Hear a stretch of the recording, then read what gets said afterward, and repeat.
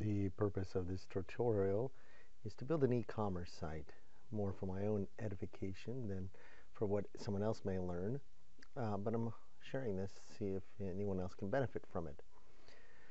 I'm going to start with a very simple but complete e-commerce site and build on that.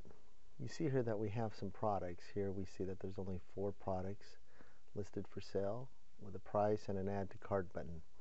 If I click on one, it takes me to the cart where you see that I have that same item here, quantity 1, and an order total. Here I can also go back and continue shopping. If I hit the same item again, you see now that the order has changed to quantity of 2 and the order total has changed. I can also select other products. Here you see I have one of these. Order total again has changed. If I delete this, it will delete both of them. And now you see the order has changed to that. And if I, of course, then choose this product again, I now have 2. My order total is 84. And without putting any information in here, I can hit submit. And it says thank you for your order. Now that is the basic e-commerce site. Not a lot of checking and not a lot of fancy work. Key to note here is this is all done on one page. So if I were to go back, I would go back to my home page, not to the beginning of this page. If I hit refresh, it takes me all the way back to here. There's no way to get to the cart, but you see that if I add this item, I'm back to at the very beginning. I do want to also introduce the tools that I'm using. First and foremost is this Apache server, local server, XAMPP, which allows me to create everything here. I'm not doing any database lookups, but if I wanted to, that I have a MySQL server here also. I'm doing all of this looking at it in Chrome, but programming actually in NetBeans. This is where all my code is. It's strict HTML and JavaScript, and nothing more. You can see here, this is the name of the file, the same one that we're looking at back here. Yes, there's a lot of things I can change here, and hopefully will, but this is just the beginning of understanding how to put all of this together and then improving the pieces that need improvement rather than trying to solve all problems right from the start.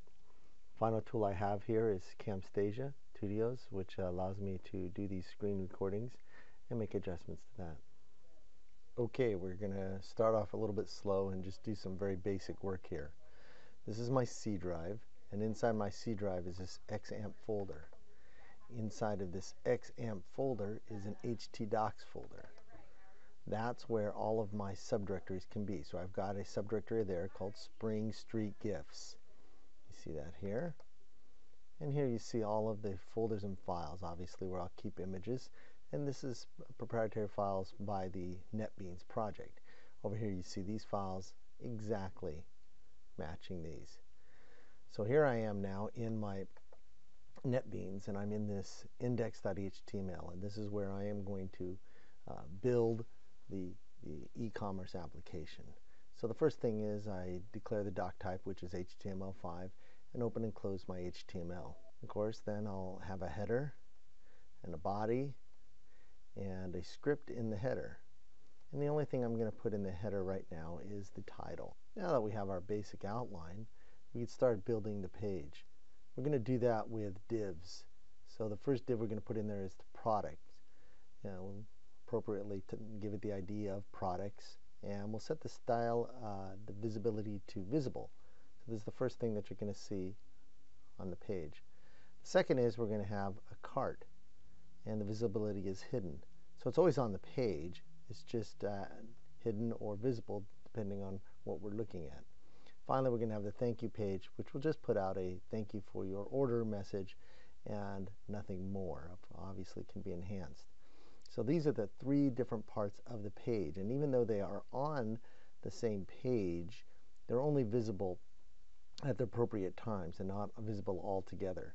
It's a way of keeping them separate, but at the same time being able to keep all of the information on the page, making communication a lot more simple.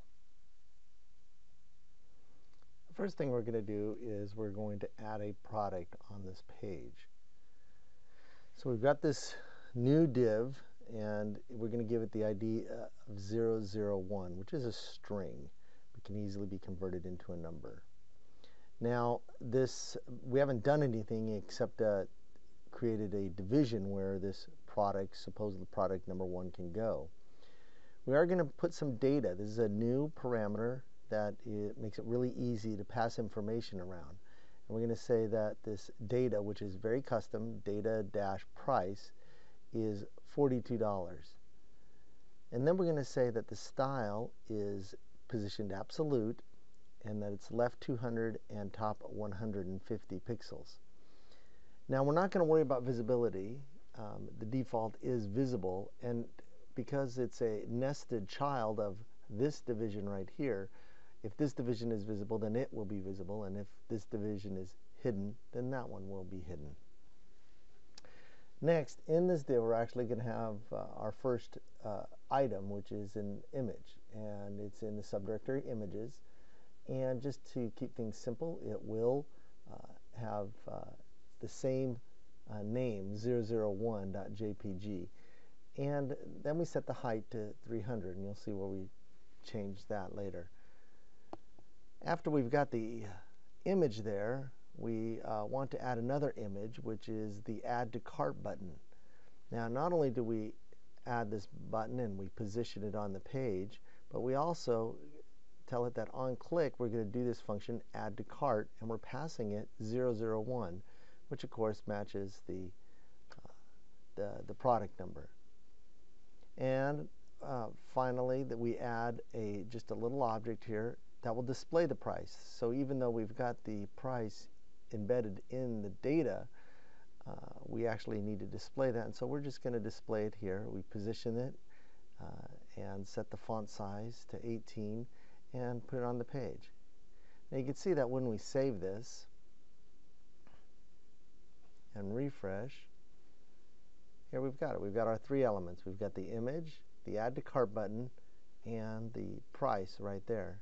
Now, even though I have a function here that says Add to Cart, if I click on this, that function hasn't been defined anywhere, so nothing happens. And that should be the next step, right? So the next step is to create that Add to Cart function. When we click on the image, we want to do this function right here. That will happen up here in our scripts. So the first thing is we write the function Add to Cart, and we're going to have a parameter that's get passed called item to add. We'll use that in a little bit, but first what we want to do is we want to, first of all, we want to get the products div, which is this right here, and we want to change the visibility to hidden, and we want to get the cart div, which is right here, and we want to change its visibility to visible. Just to make sure that the cart is what we're looking at, let's go ahead and add a text here that says the cart.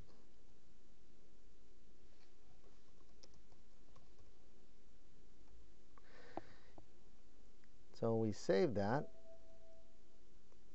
refresh, and now when I click on Add to Cart, this whole div will disappear and the cart will appear. And there we go.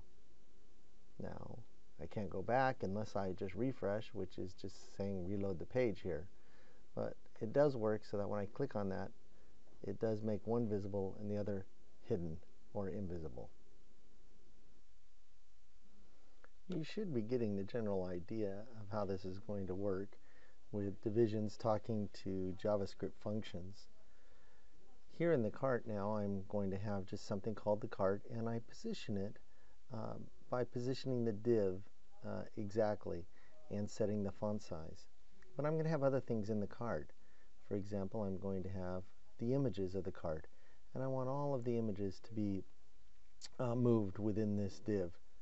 And then I'm going to have items to remove, the price, the quantity, the total, and then the cart total.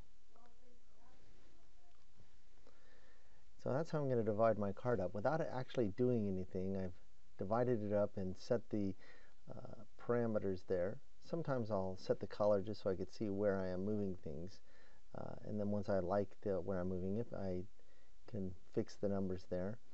This would all be nicely done in a CSS file, but again, we're trying to do everything in a single file here.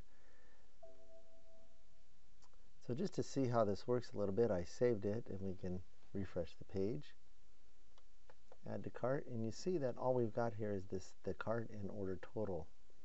If I didn't like where that was positioned or the font size, I could, for example, change the font size here, and then I can change the position here.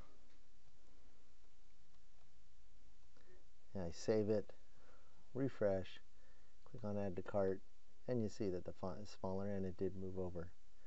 So once I'm happy with what I want, I just change that div and it will change everything with it. That's enough for this video now. You can see what we're going to do is we're going to divide the pages into these divs, show them and hide them, and pass information along through JavaScript functions such as this one here. None of the information needs to be communicated in a cookie or preserved anywhere else. It's all just preserved on the page.